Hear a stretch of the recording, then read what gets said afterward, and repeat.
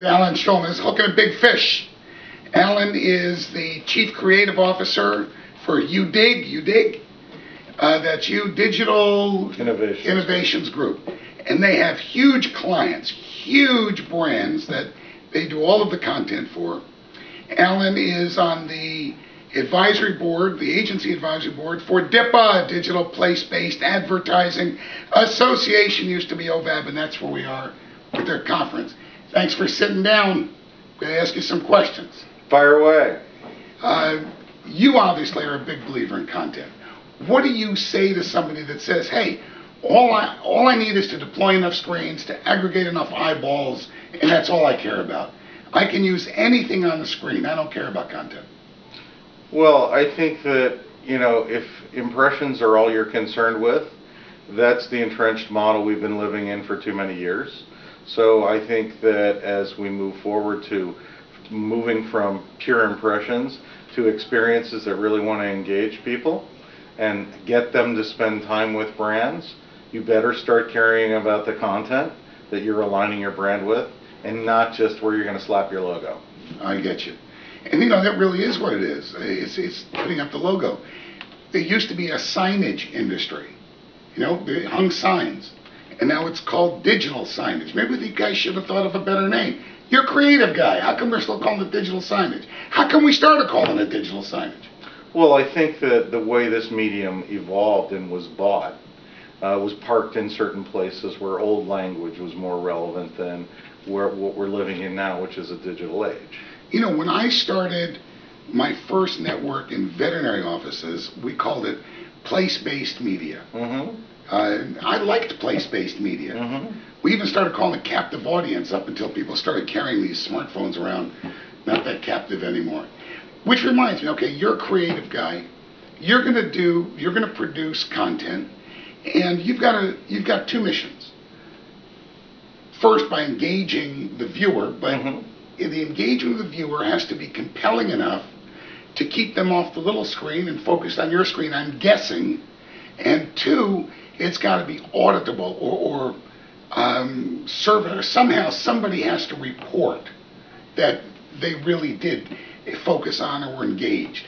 Do you have any rules or regs, or do you just fly by the seat of your pants when it comes to developing that content? My focus is on the consumer. My focus is not on how, what methodology of measurement somebody wants to apply. If it's a one-way screen platform, I've got to make sure that whatever messaging I put on that has some reward in it for the viewer for spending time watching that message. It's not different from the principle of making you laugh at the end of a commercial. But if it's a one-way screen environment, I better do something compelling from a content standpoint that's going to get people some reward for standing there and watching. On the other hand, hopefully it's a two-way screen environment where I can use my smartphone, I can use something that I'm already carrying on my body to interact with that messaging. After all, if it's digital, it should be interactive. It shouldn't just be another channel to deliver a bigger screen or a smaller screen or a different place to deliver a message, although targeting is certainly a benefit for more and more advertisers in the age of fragmentation. But from a creative standpoint, if it's a one-way screen, it better be good content. If it's hopefully a two-way screen, then we have an opportunity to build a much more immersive and interactive experience. As I say, selecting your content partner, your content development. I think that all of us as network operators, we think we're content guys. We think we're producers. Probably we all think we're technology guys too. But I talk about when you select your content development partner, it's as important as selecting your software deployment partner, selecting your screen partner.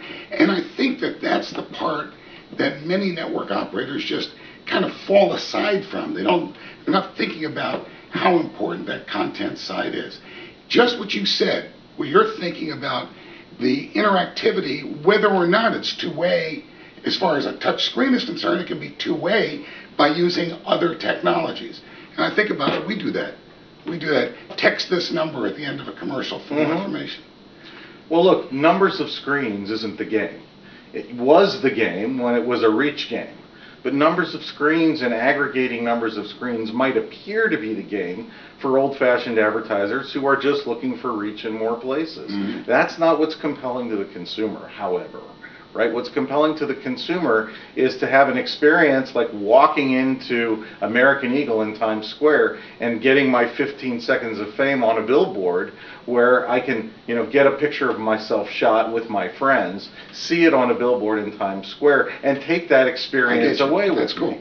Hey, that's why I say content is it. I actually say content is king, but people are getting bored with that. Alan, we got to get you back here. You got a lot of stuff to talk about, and we got a lot of viewers that want to hear you. All right. Thanks for your time. Thank you, Phil. I'll see you. No, you'll see me next week going on content. Thanks for stopping by.